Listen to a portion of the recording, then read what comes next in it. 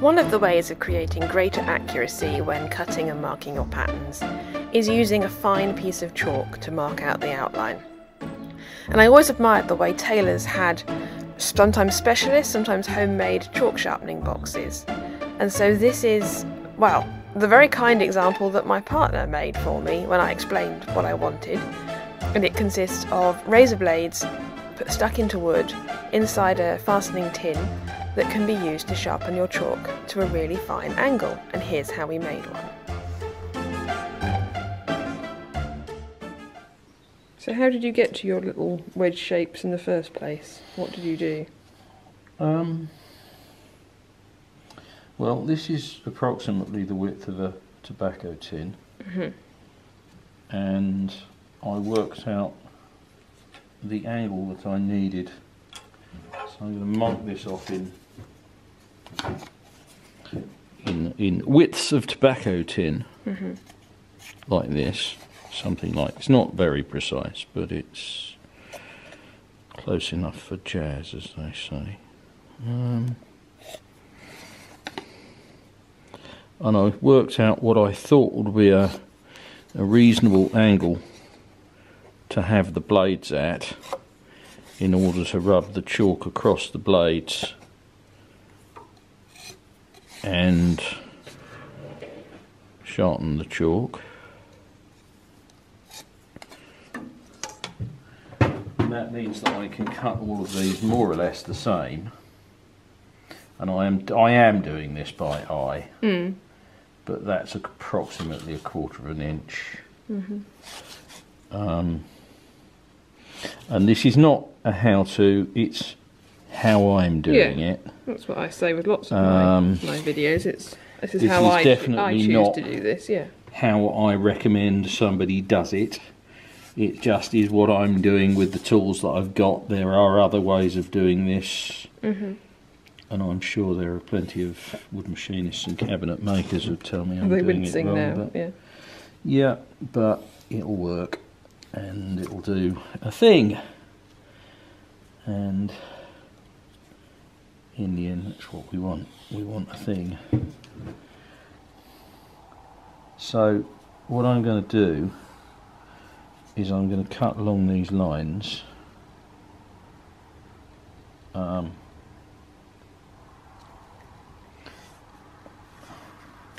So we get another little batch of these fellows.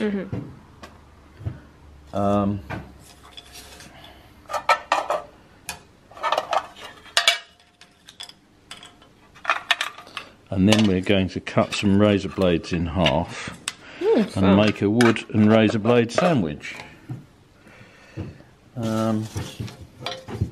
Now I find it easiest, and don't ask me why, to cut along the side of a line that I've marked rather than cutting along the line itself. Don't know why. It's the same with, sometimes with scissors, it depends what's easier, is cutting on the left of your line or the right of your line.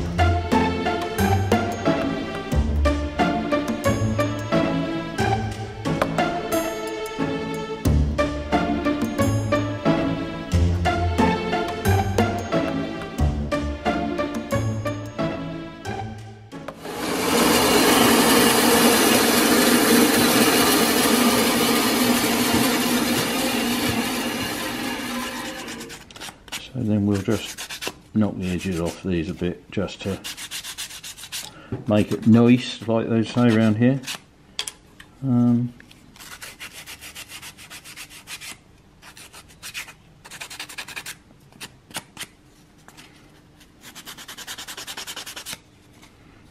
It's got a bit of a shiver in it, but never mind. A bit of a shiver? Bit of a shiver, yeah, it's a little split. But it doesn't matter because I'll be gluing them all together, and once they're stuck together with sticky flex, they won't go anywhere.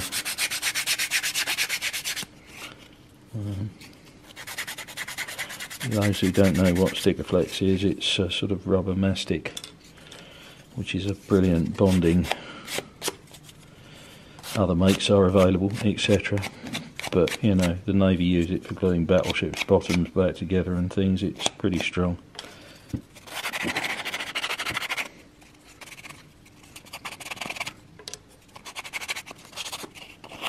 And I just find it a really handy way to stick things together like this, that are made of different materials. Okay, so you know, it sort of stops you from using wood glue. The fact that it's well, going into I'm going to be sticking razor blades to it. You know, so it's got to stick to the tin, and it's got to stick to the razor blades, and it's got to stick to the wood, and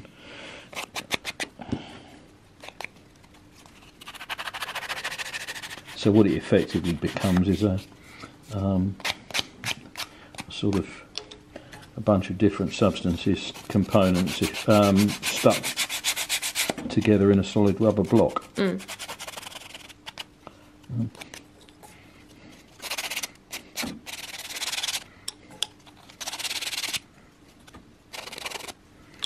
Right. So I'll go and find some scissors. We've got a bumper party assortment of razor blades and a dog that's scratching himself too much. Bugs! Stop it, boy. Good lad.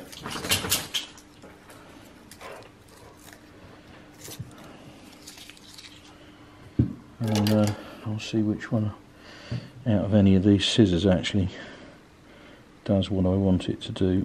There we go. You can cut these in half. Thus, and then the idea is that we'll just stick those on there, something like that,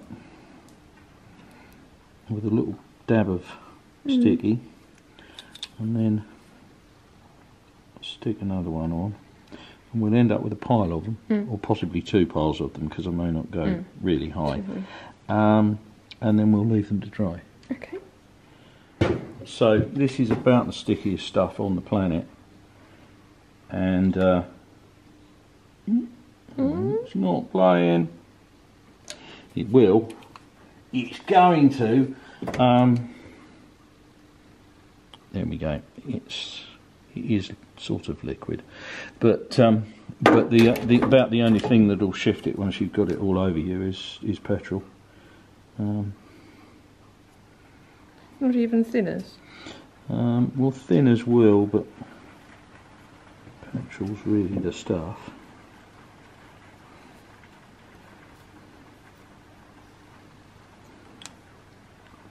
But here's what we're doing, is we're sticking that on there, and I'm using the razor shape as a guide. That little divot there as a guide, so the hope is that we get them all approximately in the same position and something like matching each other, because it makes a better job if they are. And I'm trying not to use too much of this stuff because it will get absolutely everywhere.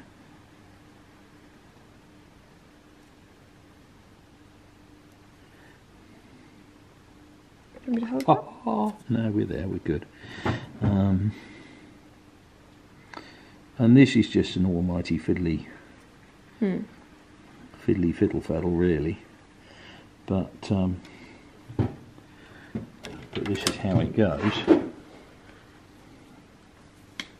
I will wind up wearing it, because I always do. You know, it's just one of those comedy turns that you end up with it in your beard and up your nose and in your eyebrows and on the dog. On the dog, yes, all of those things, all of the above. And you have to just accept that that is pretty much inevitable and part of the game, and you know.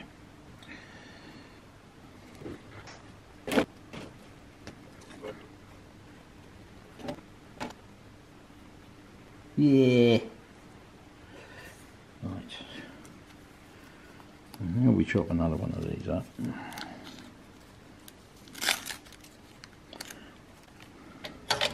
Don't use Constance's best pattern cutting scissors, or she'll, you know. That's a good job you're growing a beard at the moment, actually, if we're cutting up all your razor blades.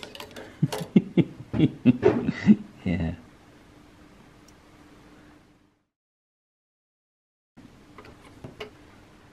This process will, of course, get extremely tedious. Oh, I was thinking we could have a different angle, and I can speed up the film, and then you haven't got to keep talking over it if you don't want to either.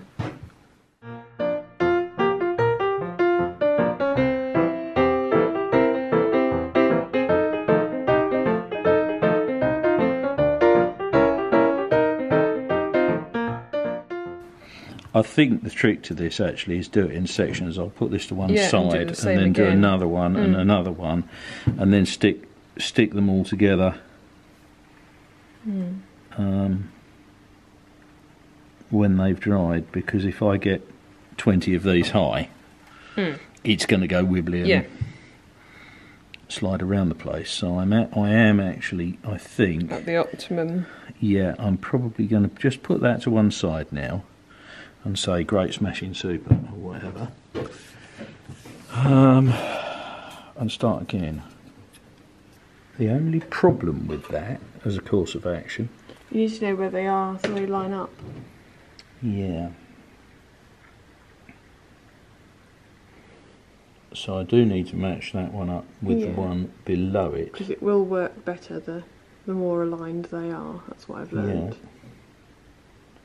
But I can do that, you know, it's not like I can't, it's just going to require a little bit of thought. Where's that pencil? Behind my ear. I do that. And that. That's largely filming your ear then, which is not helping anyone. Well, I'll do that. Oh, you're fine. I'm the one that's make a mark on there. in control of the camera and not doing a very good job. And then put that up to that there, and if that's about the same, which it is, we're in business, you see. I think I'll come back round the other side. Yeah, alright. And I am, of course, predictably... covered in sticker flex. Covered in sticker flex, yeah, but there it is. It's, it is, as they say, what it is.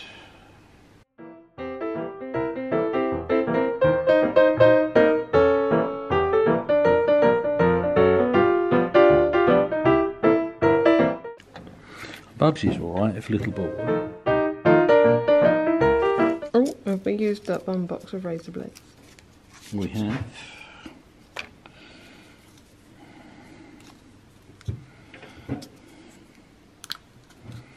Yes, we're ready for another bit of wanton extravagance. We'll use another one.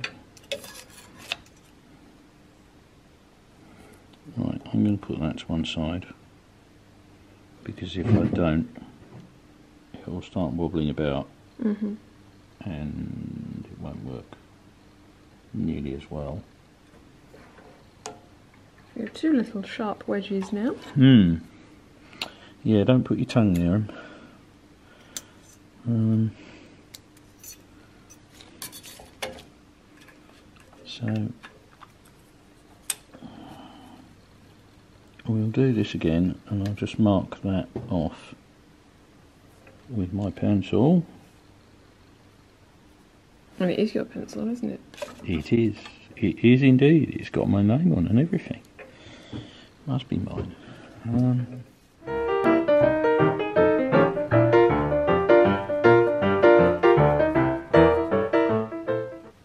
But these are nice little presents if you've got somebody who sews. Because a backy tin will fit in the back pocket of your jeans. Or I was going to say, you have revealed here a very big difference I remember thinking this when you gave it to me, between men's and women's clothing. You'd be very hard pressed to get that in any pocket in women's clothing unless they've made the clothes themselves. Right, okay. No, it'll fit. The backy tin fits in my back pocket. No, you don't wear jeans anymore. It fits in your knee pocket. Is that your map pocket or your dressing pocket? Yeah, it fits in the map pocket and on a pair of denims, army denims.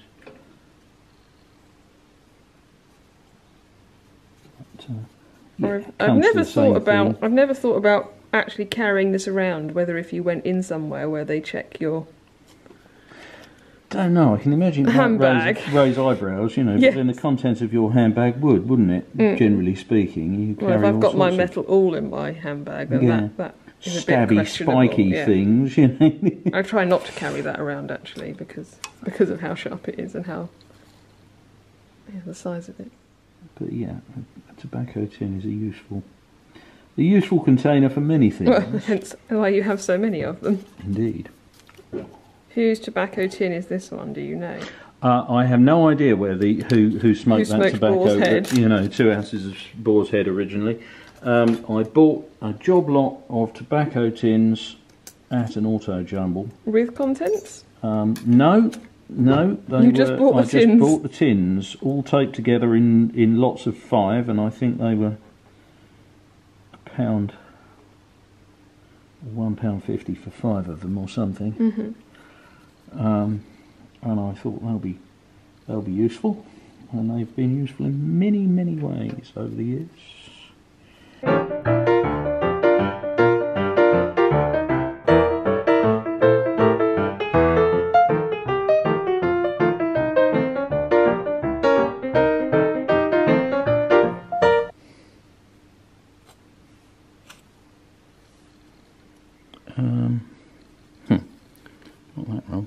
You need a razor blade in between them all as well, won't you? In between there. Yeah. I'm just going to stick him on there.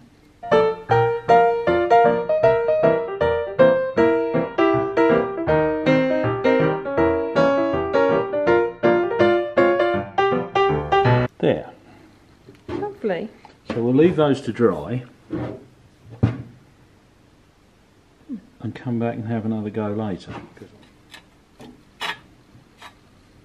As they say. And I'm going to point out for the for the purposes of the tape, this is the next day, but Alex is dressed in exactly the same clothes. I'm not. You are.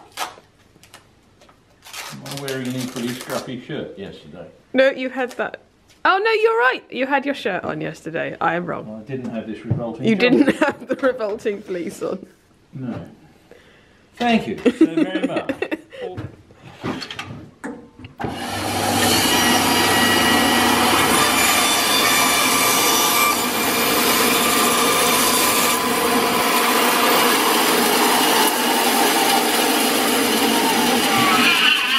Ooh. Right. So what we've got is 3 rather random sections of this. And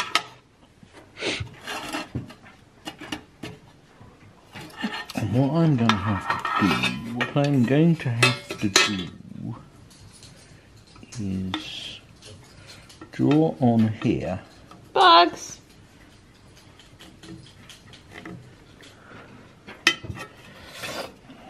A bit of a curve. Thus. And then cut it out,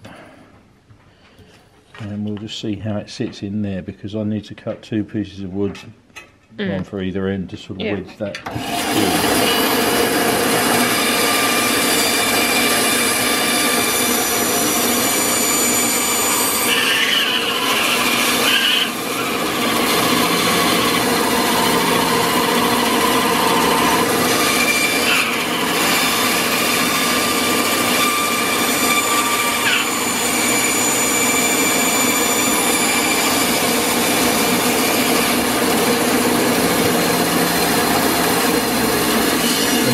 Probably be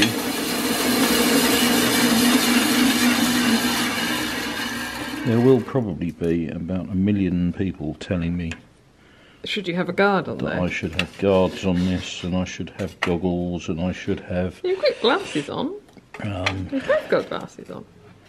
I should have all sorts of safety equipment. I was going to say, and we're looking right at the scar on the back of your hand. I mean, you know all of this. I do indeed know all of this only too well. But I have been operating these machines since I was about 8. So I shall take precisely no notice. Yep. I like that smell. It's like when you do wood turning, isn't it? Yeah, it's actually burning wood really, because I was cutting around a corner and yeah. Well, that's what wood turning is in a way as well, isn't it? Yeah. Right, so these chaps go in here like this, and then I'm rather hoping there might be enough room for me to wedge. It probably isn't actually quite. Oh. I can just wedge one more in there, and that will probably do. What's that dog doing? He's chasing whatever he thinks lives in that corner again.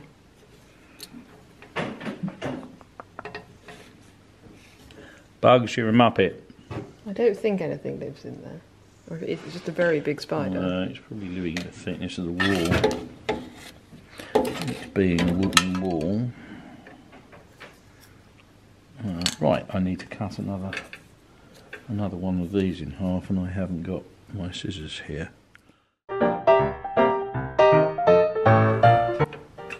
So, this is the bit where we really get covered in. Sticker flex. Sticker flex or sticker flex? It's sticker flex. Sticker flex.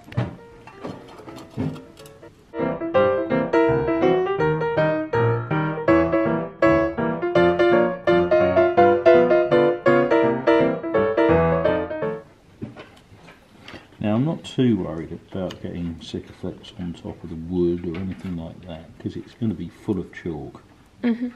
So I don't think it matters overly if we get this stuff. You'd just not like it all over you. Well, I prefer not to get it in my beard, that's a fact. Because that's deeply tedious, but other than that, I'm not too fussed. It's more about making absolutely sure that we're not going to get razor blades coming loose and things.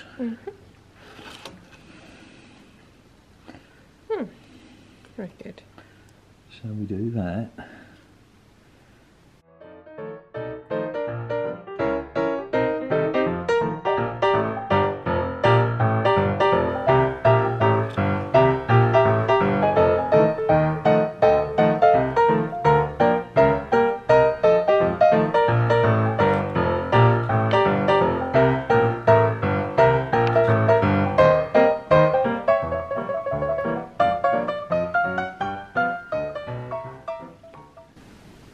What we have got to be really careful of is you don't decide to press it down on hard a razor blade. On top of the razor No, blades, don't do that. which would be a slightly messy process. Like that? Yeah, I just cut myself. I knew it would, you know, it's inevitable, but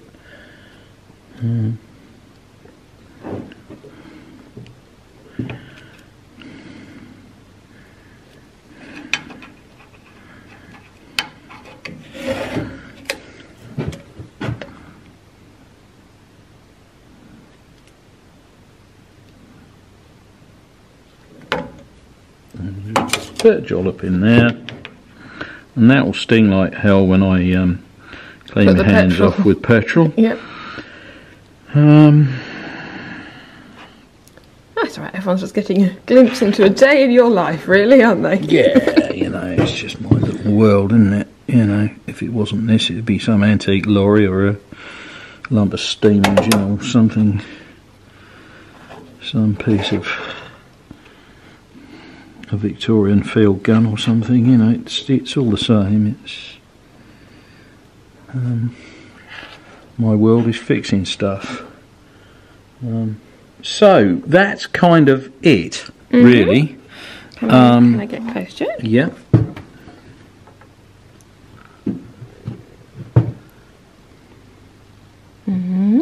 Very nice indeed. So do we need to leave that to dry now? Yeah, just leave that to dry. I'll go and wipe the Sikaflex and the blood off my fingers. And, Splendid. And we'll come back and look at it tomorrow. We'll come back to look at that tomorrow. Excellent, thank you. Okay. And here we have, 24 hours later, the finished chalk sharpening box with everything dry inside and us ready to test it out and make sure that it works beautifully, which I hope it does, and I'm sure it will. So I'm starting with a fairly fresh bit of chalk that hasn't got a sharp edge on it already. It's got quite a blunt edge, and running it across the blades of the razors, trying to keep it as a smooth and straight across action as possible, which it's working very nicely. I don't know how much the noise is going to irritate people, so I will take some of that out. Yeah, but it works nicely. It works even better than the Mark 1, so the Mark 2 is definitely an improved version.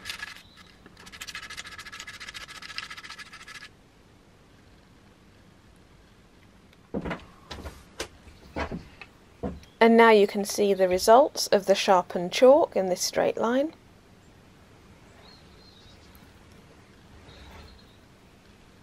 And then if I turn the chalk over, and you can see what a line looks like when drawn with the blunt edge, and you can see when I move the ruler away, it's a much blurrier, less sharp line. And then here we have the sharpened straight edge again.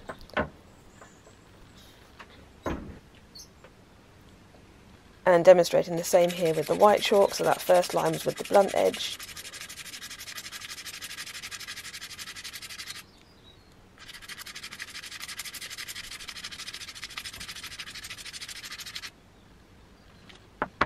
And here is the sharpened edge, and you get a much finer, crisper line.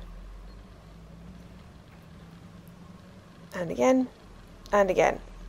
So I hope you enjoyed this little project, and yeah, maybe you'll have a go at buying your own chalk sharpener, or maybe you'll even have a go at making your own. Who knows? Thank you for watching. Goodbye.